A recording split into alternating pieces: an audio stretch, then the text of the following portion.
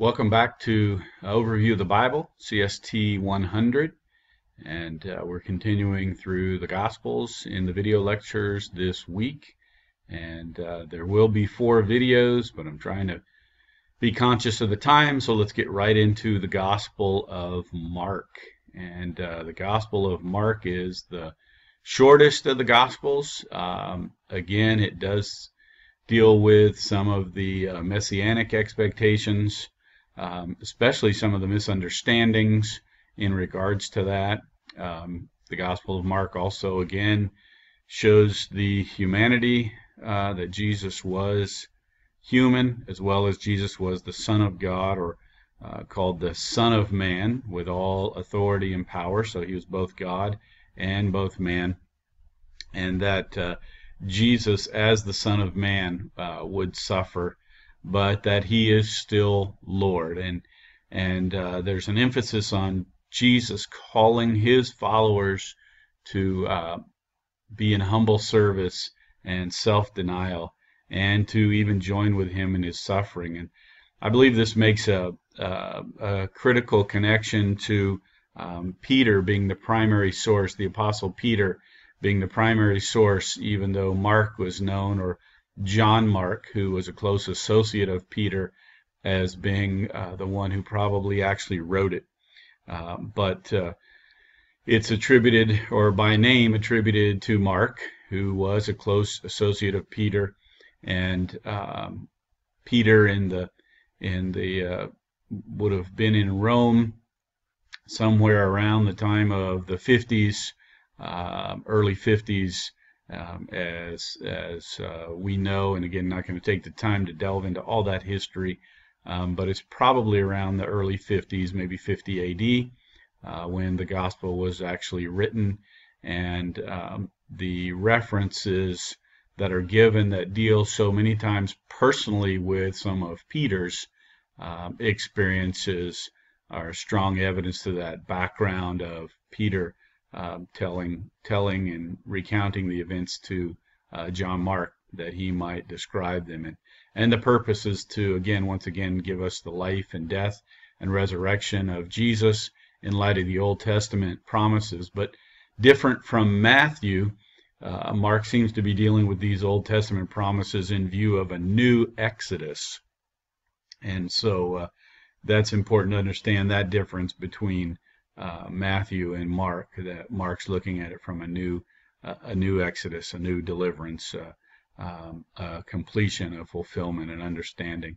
And so with Mark's gospel, we have probably the shortest, and maybe not so much a biography by the way that it's written, as much as more like a documentary or a docudrama, where we see specific encounters in some of the narrative passages, but also not as much detail or background given, but just tied to specific points or emphases that are being made. And so it probably by today's literary standards wouldn't be seen as a biography as much as more of a documentary, as Mark is recording the events that Peter is relaying to him. And it begins specifically not with the birth of Christ. A key term that's used in Mark's gospel is immediately, and you'll see this consistently as you read through the Gospel of Mark. Also, the aspect of discipleship and being a follower, as I mentioned earlier, a humble follower of Jesus Christ, and living in service and in self-denial, but also the narrative focus on the cross. And that's where we get into some more of the specific detail, moving primarily from Peter's denial forward. You can really see the influence of Peter in the words that are written. The new Exodus, as we mentioned already, we see introduced in the opening verses, with John the Baptist coming as one proclaiming the way of the Lord, and the temptation of Jesus, and all of this in a really brief amount of time in that first chapter. But then Jesus turning to, or the events of Jesus recording in his healing ministry, and then Jesus himself as the suffering servant. So let's kind of walk through the outline, and I want to read a few verses, or at least make reference to John chapter 1. We mentioned John the Baptist, and Mark's gospel does not begin with the birth of Christ. Matthew's gospel and Luke's gospel have those at the beginning of their records, but Mark's gospel gets right into this introductory idea of John the Baptist coming and making the way of Christ. And so I want to read from Mark chapter 1, beginning in verse 1. It says, "In the beginning of the gospel of Jesus Christ, the Son of God, as it is written in Isaiah the prophet, Behold, I send my messenger ahead of you, who will prepare your way, the voice of one crying in the wilderness, Make ready the way of the Lord, make his paths straight." And so we see that immediate connection with the Old Testament, but it's this idea of this deliverance or this exodus as being a primary theme. And so John the Baptist is preaching in the wilderness.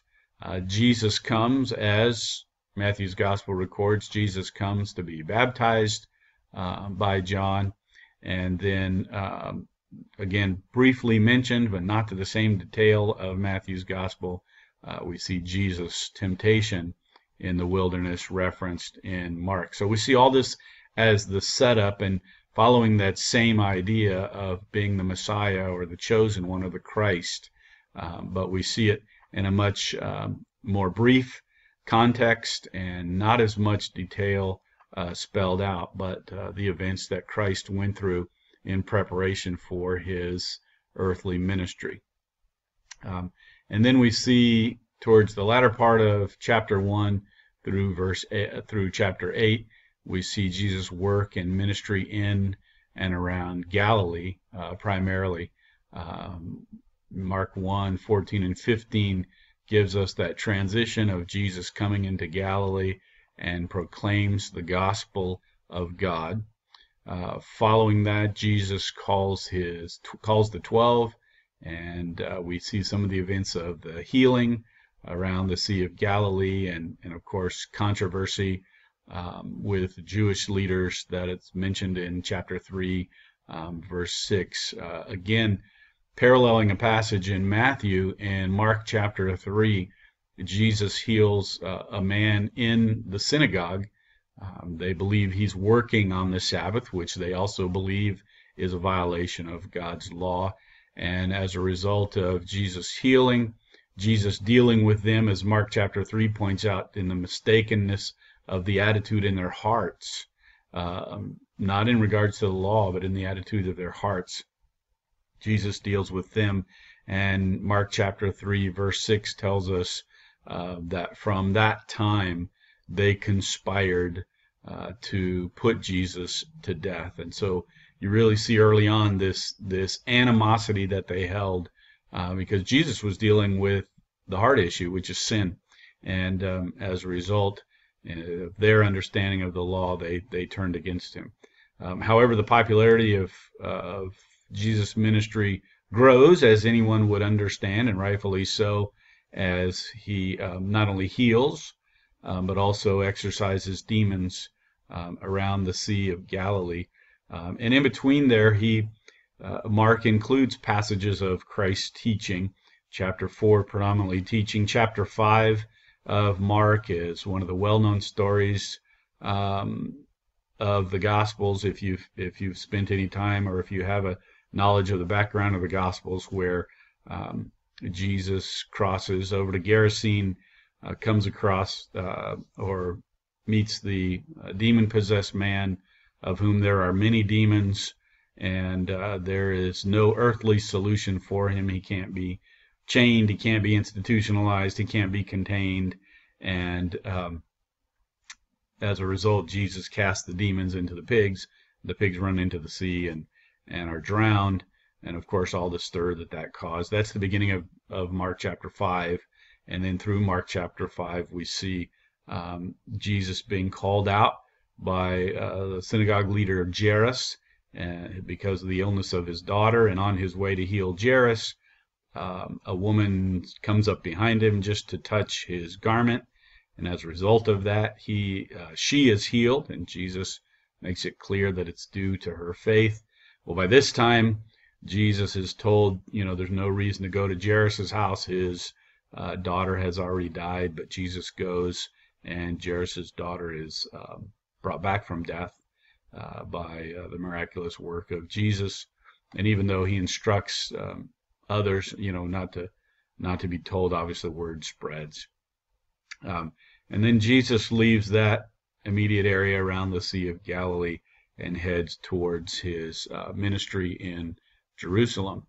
And on the way to Jerusalem, there is Peter's recognition of Jesus as the Son of God. So again, now we start to see this primary emphasis on some of the detail in Peter's experience with Christ, which we talked about the writing, as was being told to John Mark earlier, or Mark as he's known, and as the title of the gospel is given.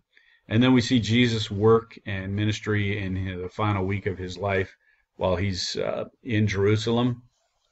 And then the passion narrative, again, the arrest,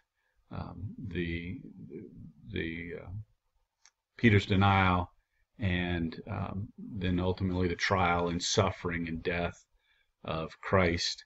And then Mark's gospel ends with the empty tomb and the women being made aware of that, and that word going forth. And then we see Mark's version of the Great Commission in the latter part of chapter 16. And you'll have a footnote in your own personal Bible, or you'll see it in the ESV Study Bible, in regards to the last half of that chapter, or a little more than the last half of that chapter, not being contained in all the most reliable manuscripts, and that should be noted, although it does once again talk about the gospel of Jesus Christ being taken to all creation, or to all creatures. And so again, ending with that call upon those who are followers of Christ and who have become disciples of his to make disciples of others. But again, not in the same sense, or not worded in the same way that Matthew's gospel is.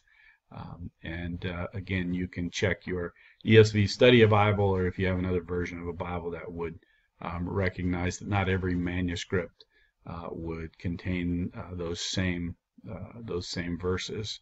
So that's a really brief walkthrough in the Gospel of Mark, and just hitting some of the highlights, but being mindful of this idea of a new Exodus, a new deliverance, a new coming out of what you were before. And we see it in the man who was delivered of the demons.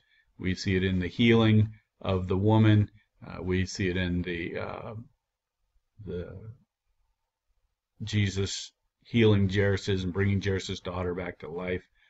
All pictures that point towards this new Exodus in Christ, as he leads us to the kingdom, and in the way that we should live as a follower of his. Again, a couple more videos for this week, and try to be conscious of the timing on that. And so we'll hit the Gospel of Luke and the Gospel of John before this week is done. I want to again, and I hope you'll get tired of hearing me say this, but I also hope that you're getting the message.